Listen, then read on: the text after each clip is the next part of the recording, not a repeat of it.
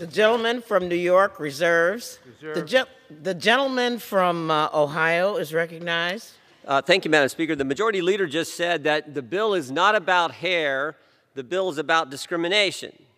I would say he's wrong on both counts, because disparate treatment cannot be based on race, color, or natural origin. That's already the law. That's constitutional.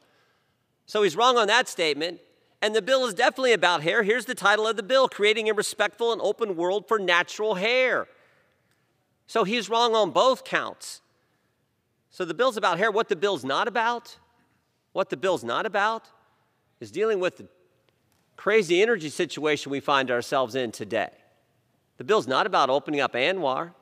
The bill's not about increasing domestic production of energy so we don't have $5 gas. The bill is not about dealing with the inflation problem, the 40-year high inflation problem that this country faces, the problem that's impacting moms and dads and families across this country every single day. The bill's not about that. It's definitely about hair.